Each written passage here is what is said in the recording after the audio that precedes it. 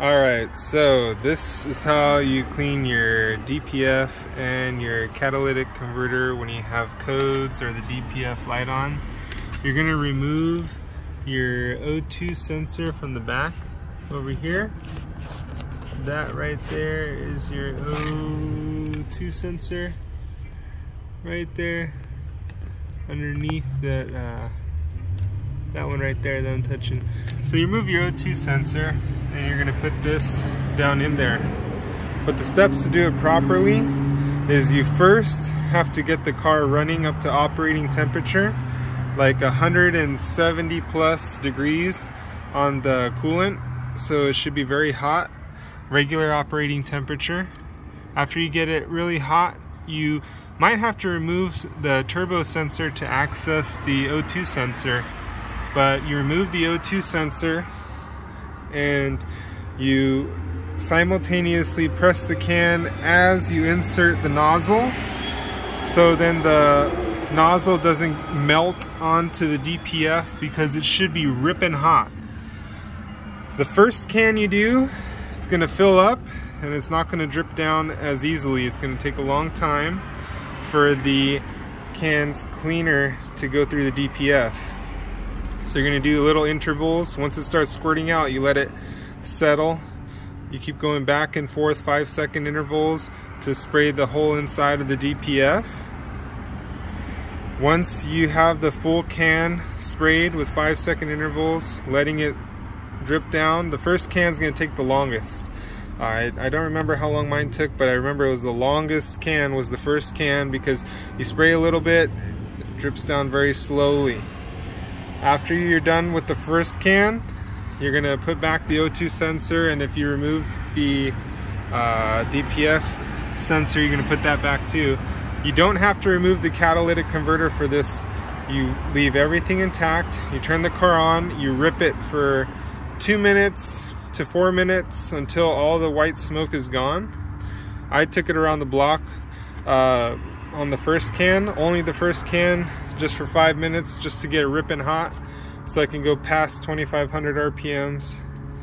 After it's all done with the first can and you come back, you remove the O2 sensor again with it ripping hot, dump the second can in there. The second can is going to go a little bit easier, but still going to take some time.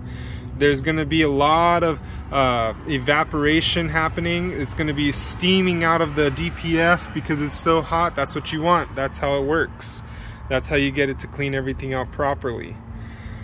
You dump the whole can in there, 5-second intervals. If it starts coming out, wait for it to settle down, spray it back in there, 5-second intervals until the whole can is empty.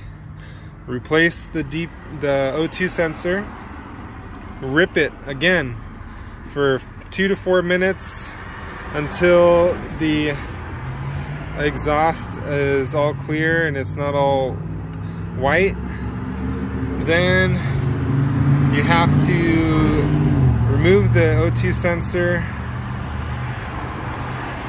put in a third can. The third can is going to go in a lot faster than the first two, so you're going to have to press it as you dump it in simultaneously, and you're going to dump the whole can in there. It's going to run through way quicker, just like water going down the sink. And it's going to be a lot of steam, a lot of evaporation because the DPF should be extremely hot.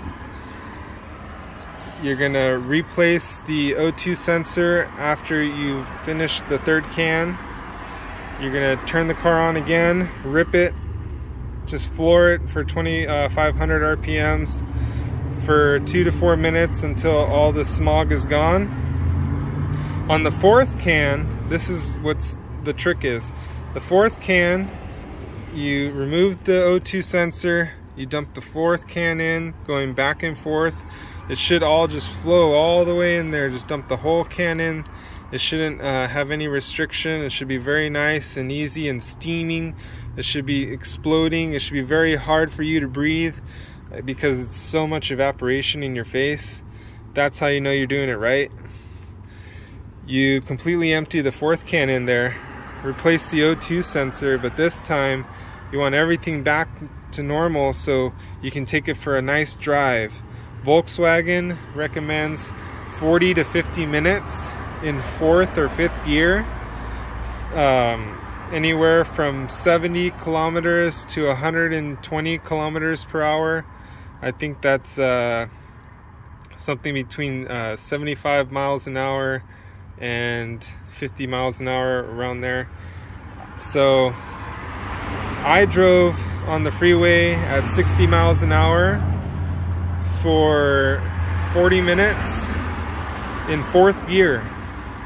And you do this in manual mode, put the car in 4th gear, 60 miles an hour, should be like about right between about 2200 RPMs, right between 2500 RPMs. So it should be 2250 RPMs, right between 2000 RPMs and 2500 RPMs. So that's what cleared it for me, and all my codes are gone. Remember, you need 4 cans. 4 cans. It doesn't work with just one, you need 4, and it's a process. With this process, it's going to clear out your whole DPF system and your catalytic converter system.